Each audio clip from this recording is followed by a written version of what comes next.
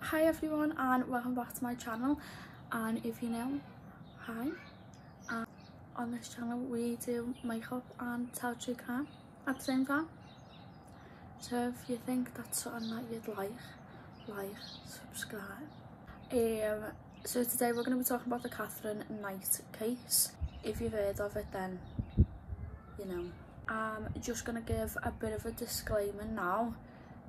This video does get a bit dark, so if you think that it would be a bit too much, just don't watch. Just wait till next Wednesday and it'll probably still be the same. Probably just be as dark, but yeah, we'll get into it. If you have any questions about what I'm using makeup wise, I'll leave it down below in the description, and I'll have it all written down like I do every video, just because I don't want to be telling you what I'm using while I'm telling you about the case, because it'll just interfere with each other. So don't know what makeup we're going to be doing, don't even want to wear foundation today, so we'll figure it out as we go along. So I'll start off with a little bit of a backstory like I do with everyone that we talk about.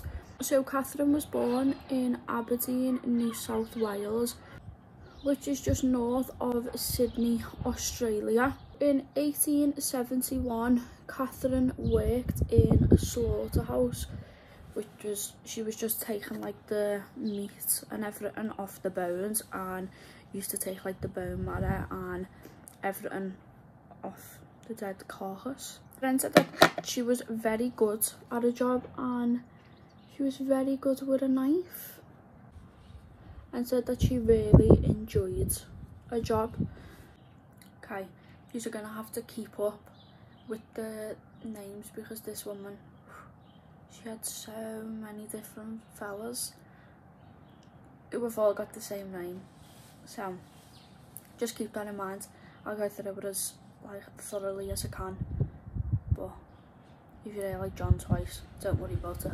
So Kath, she obviously, like I've just mentioned, had a lot of different boyfriends and husbands, and so Kath just struggled a lot with relationships. So David and Kath got together while she was still working at the butcher shop.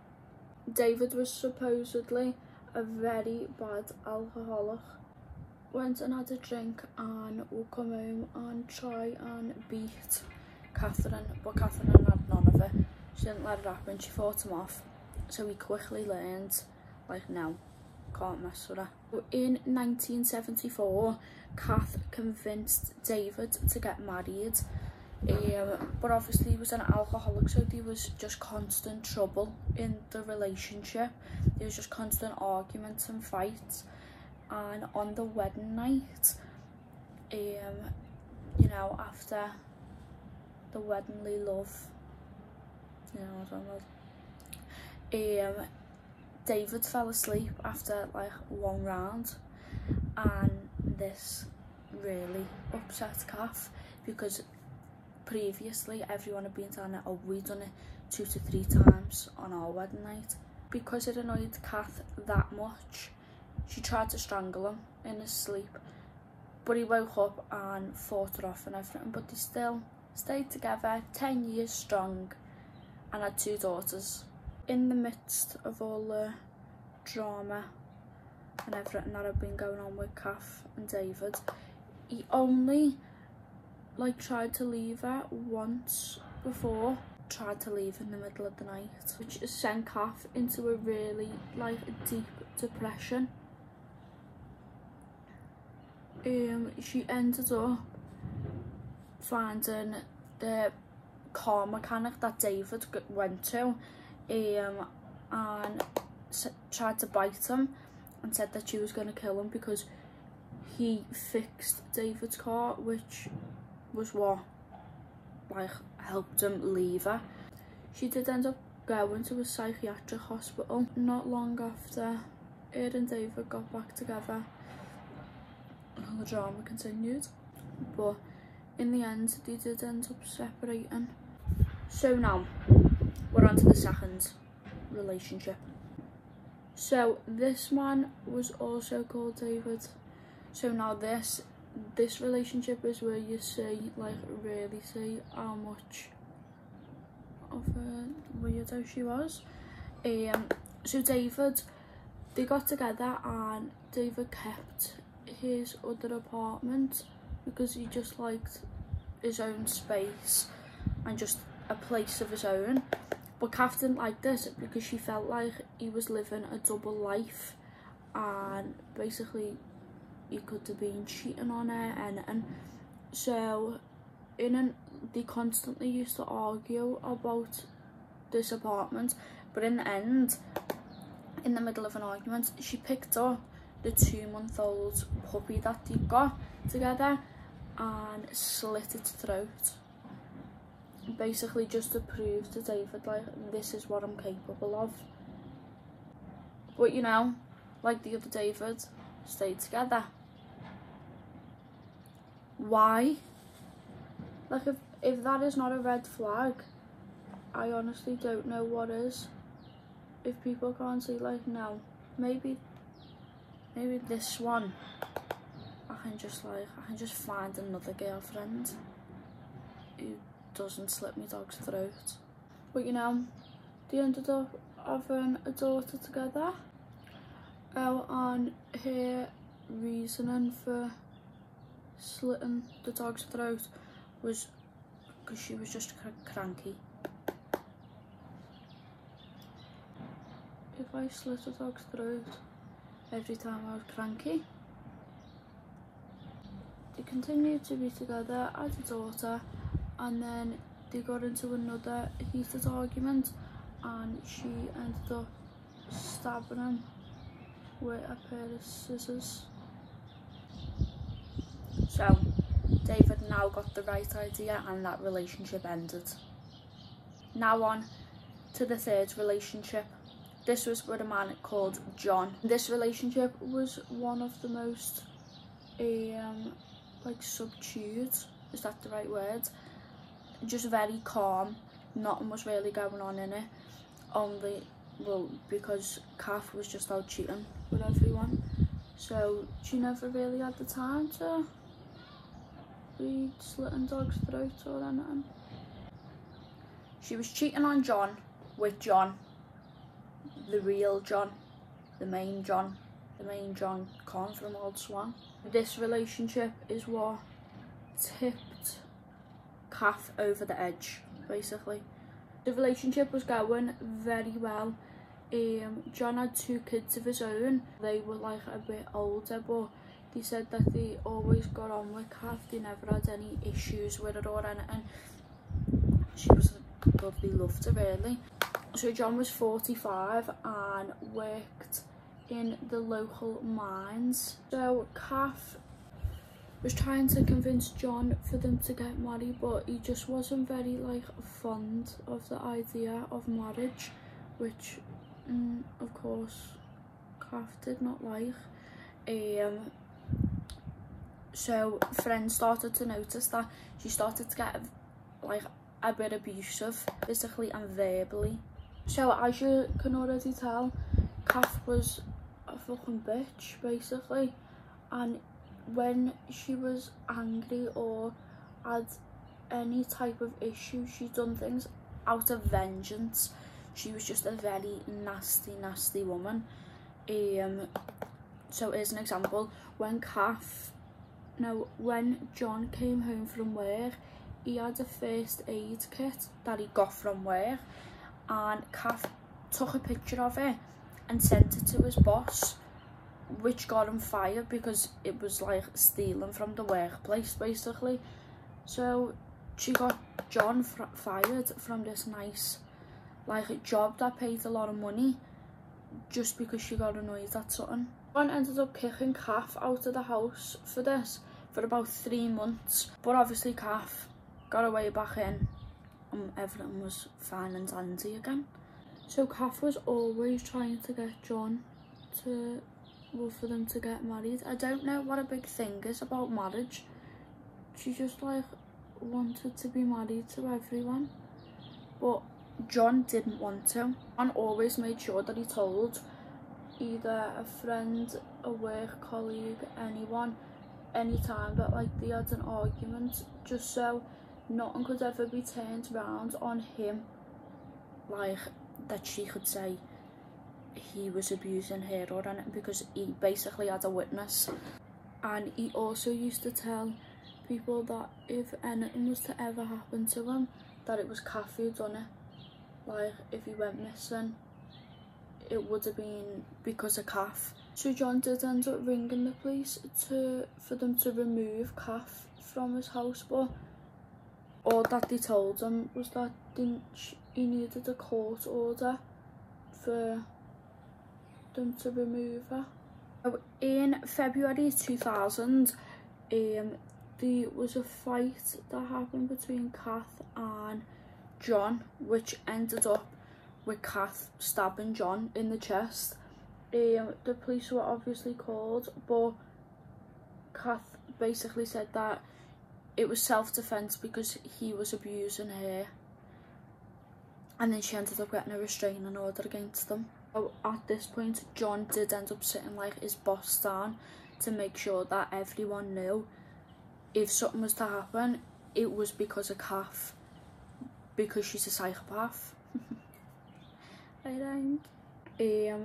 John ended up going to court to try and get Kath permanently removed from his house, but all that he got was a restraining order. But like, do you really think Kath is gonna give a fuck about a restraining order? Like, she's slitting not babies. She's slitting puppies' throats left, right and centre and fucking stabbing people. So John got home from work at about 11 AM and he just got himself a shower, unwinded, relaxed, and then ended up going to bed. And then Kath came a bit later on, just have something to eat, got a shower, watched the telly for a bit, and then went to bed. So they ended up taking in sexual acts and John just went back asleep. Kath obviously didn't. Kath kept a butcher's knife in like what's it called, a bedside cabinet. She kept a butcher knife in one of the drawers, so she got the butcher knife out and proceeded to stab John 37 times. And according to like the blood splatter analysis, whatever it's called, John did try and fight her back, but obviously he'd been stabbed so many times, so unfortunately he did end up passing away.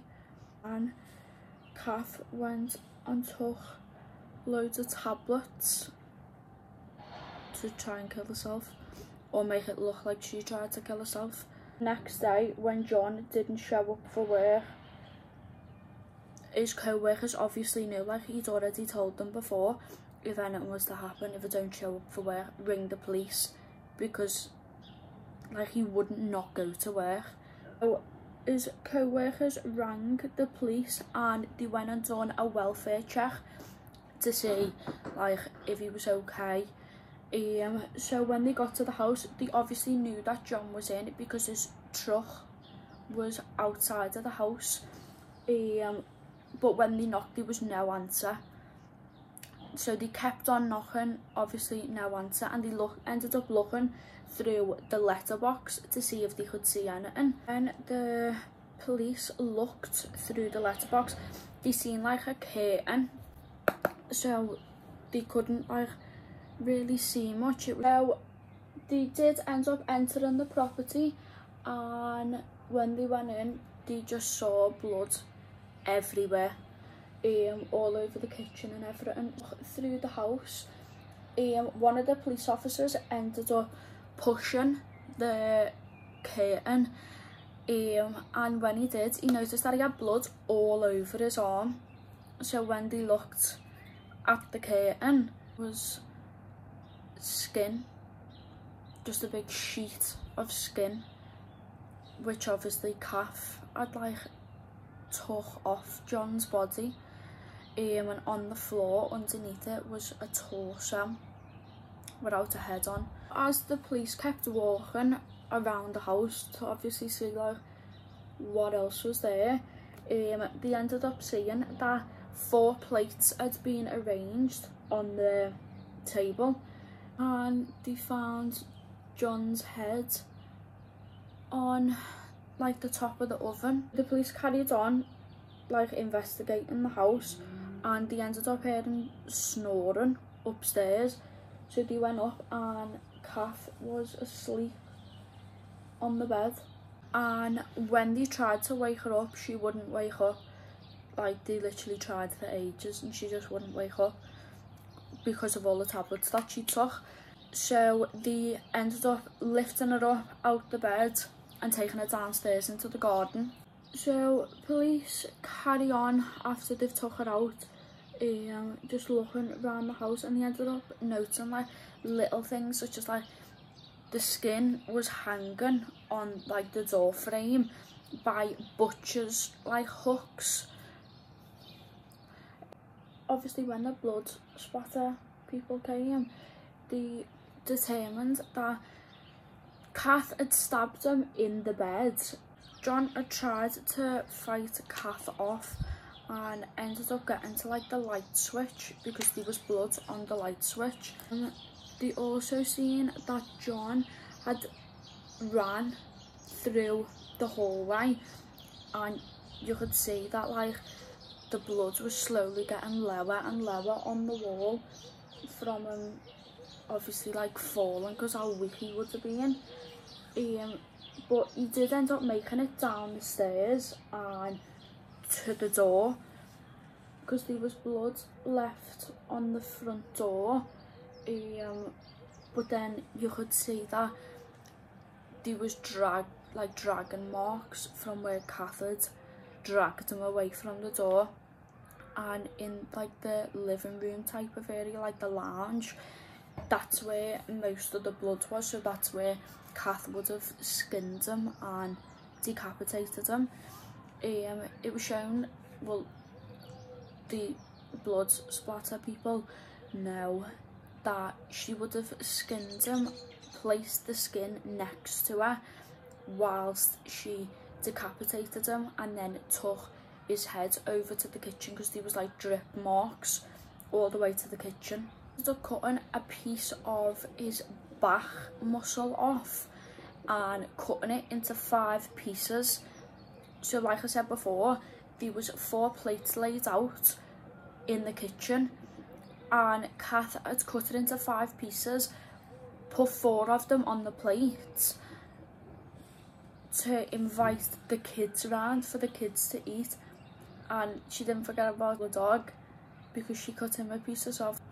So she was literally cutting the dad up and was going to invite the kids around for them to eat the dad.